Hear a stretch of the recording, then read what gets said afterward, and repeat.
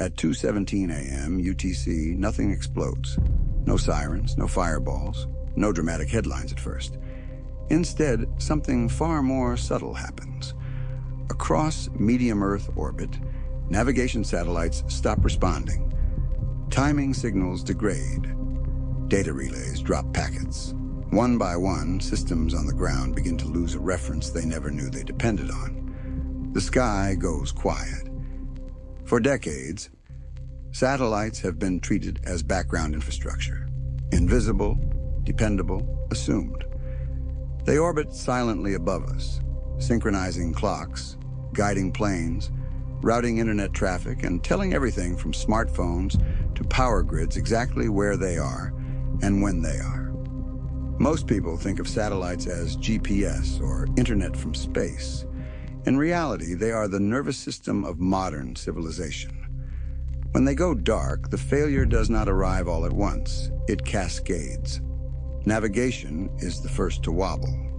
GPS signals are extraordinarily weak by the time they reach Earth. That makes them easy to jam, spoof, or degrade. When accuracy slips from meters to hundreds of meters, planes still fly, ships still sail, and cars still move. But confidence disappears. Automation disengages. Human judgment is suddenly back in charge, often without warning. Air traffic controllers notice it first. Flight management systems flag inconsistencies. Aircraft revert to older navigation modes. Delays ripple outward. Not because planes cannot fly, but because certainty is gone. At sea, the impact is quieter but more dangerous. Container ships rely on satellite navigation, not just to travel, but to dock, align, and time port arrivals. Automated cranes in modern ports freeze, unable to locate containers without centimeter-level precision. A small positioning error at sea is an inconvenience. In a crowded harbor, it becomes a collision. Then comes timing. What most people don't realize is that GPS is not primarily a location system. It is the world's most precise clock. Financial markets use satellite timing to timestamp trades. Cellular networks rely on it to coordinate data handoffs between towers. And power grids use it to synchronize the phase of electricity across hundreds of miles. When satellites fail, clocks drift. Milliseconds matter. Microseconds matter.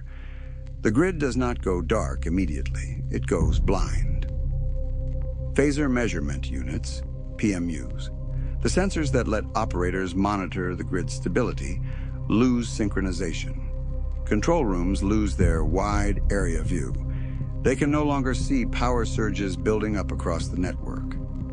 Automated safety systems detecting impossible timing errors begin to trip breakers to protect equipment. The internet does not turn off, it fractures. Some services remain reachable, others vanish. Routing tables update incorrectly. Cloud services lose regional coordination. What users experience feels random. A banking app that won't load, a message that never sends, a website that half works and half doesn't. There is no single moment when people realize what is happening. Only the growing sense that something fundamental, something overhead, is missing. And this is only the beginning. Once satellites go dark, the failure of navigation does not stay confined to planes and ships. It moves inward, from global systems to streets, cities, and daily life. Modern transportation is built on the assumption of continuous satellite guidance. Cars no longer rely solely on human memory or road signs. Ride-hailing apps, delivery fleets, emergency responders, logistics companies all depend on live positioning data. When that data becomes unreliable, movement itself becomes inefficient, then chaotic. At first, drivers notice small things. Maps recalculate endlessly. Estimated arrival times jump wildly. Navigation apps suggest impossible turns or freeze entirely. People fall back on memory, but memory was never meant to scale across millions of simultaneous journeys. Traffic patterns begin to change. Highways clog as drivers hesitate at exits. Secondary roads overflow as people attempt shortcuts they don't fully understand. Accidents rise, not because people forget how to drive, but because coordination collapses. Traffic lights, many synchronized using satellite timing, slip out of alignment. Green waves vanish. Intersections back up in ways city planners never modeled. Public transport suffers quietly. Buses miss transfers. Trains lose precise spacing. Systems designed for second-level accuracy are forced to operate by rough approximation. Delays compound. Reliability erodes. Commuters lose trust, and when trust disappears, systems fail faster. Emergency services feel the strain immediately. Ambulances depend on GPS routing to shave minutes off response times. Fire crews rely on live mapping to navigate unfamiliar neighborhoods. Police dispatch systems use satellite data to allocate units efficiently. When positioning becomes uncertain, response slows, not by hours, but by minutes. In emergencies, minutes decide outcomes. In aviation, the ripple grows wider. Airports rely on satellite-based augmentation systems to guide landings in poor visibility. Without them, airports reduce capacity or shut down entirely. Flights divert. Crews time out. Passengers strand far from their destinations, stressing local infrastructure. At sea, ports become choke points. Modern ports operate like choreographed machines. Cranes, trucks, and ships move according to satellite-coordinated schedules. A breakdown in timing turns precision into congestion.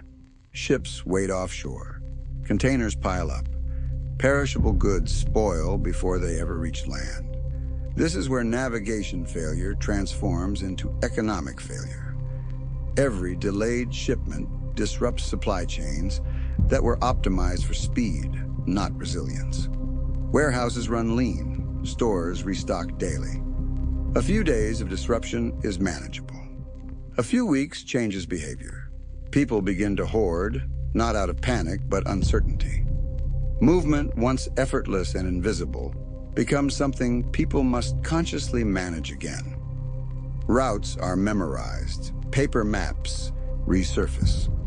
Word of mouth replaces algorithms. Civilization does not stop moving, but it moves blindly. When satellites go dark, the internet does not collapse like a building.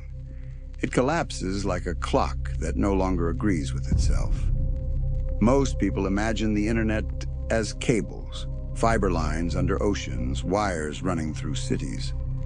And those cables still exist. Data can still move. But data alone is not enough. It must arrive at the right time, in the right order, with the right verification. That is where satellites quietly matter most. Global Positioning System satellites provide precise timing signals used to synchronize servers, cellular towers, financial systems, and encryption protocols. Without that shared clock, systems begin to drift apart, each operating on its own imperfect sense of time. At first, the effects are subtle. Phone calls drop mid-sentence. Video calls freeze for no obvious reason. Messages send but never arrive. Authentication systems reject valid logins because timestamps don't match. Two systems disagree on which event happened first, and neither is willing to trust the other. Behind the scenes, engineers scramble. Data centers switch to backup clocks, atomic oscillators, local timing sources, internal redundancy. But not every system has them. Smaller providers, regional networks, and older infrastructure begin to fail first. The internet becomes uneven. Some regions retain partial functionality. Others experience near-total outages. This fragmentation is dangerous. Banking systems rely on precise timestamps to prevent fraud and double spending. Without reliable timing, transactions are delayed or halted entirely. Stock exchanges pause trading. Payment processors fail closed rather than risk errors. Cash becomes valuable again, Not because money disappears, but because trust does. Cellular networks degrade next. Base stations rely on satellite timing to coordinate handoffs as phones move between towers. Without synchronization, interference rises. Data rates fall, entire neighborhoods lose service intermittently, then permanently. Cloud services suffer cascading failures. Modern applications are distributed across regions for speed and resilience. That distribution depends on synchronized clocks. When regions drift, databases split, conflicts multiply.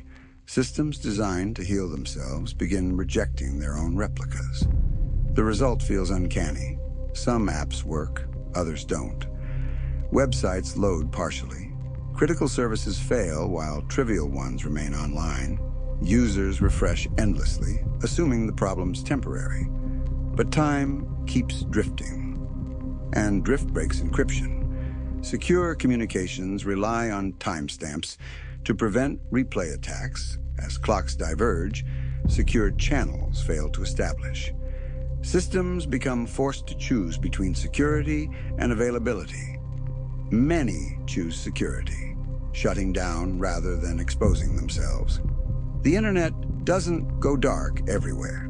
It goes dark unevenly. And uneven failure is harder to understand, harder to fix, and far more destabilizing than a clean blackout. By now, the satellite outage is no longer a technical problem. It is a societal one. By the time satellites go dark, governments already know why. The silence overhead is not an accident. It is a denial of service. Space is no longer a neutral domain. It is contested, monitored, and quietly weaponized. Long before civilians noticed navigation errors, military analysts were already mapping the jamming patterns. Modern warfare has expanded upward, but it doesn't look like Star Wars. GPS satellites orbit in medium Earth orbit, MEO, 20,000 kilometers away. They are too high for most debris to reach them quickly.